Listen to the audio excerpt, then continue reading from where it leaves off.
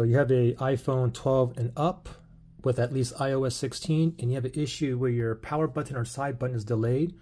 For example, power button is here. I'm going to press it. Ready, set, go. You can see how this one here is delayed. Let's do it again. 1, 2, 3, go. Do it again one more time. 1, 2, 3, go. You can see how this one's delayed, okay? So let's go ahead and fix this one here. So first thing you want to do is go to settings, and then from settings we want to go down to accessibility. So we're going to go down to accessibility right there. Let's tap on that. Now from here we're going to go ahead and scroll down and look for side button. Okay, let's see, it says right here under physical and motor, side button. Tap on that. Now you can see you want it on default. Okay, if you have on slow, when you click on the power button, it's going to take a long time.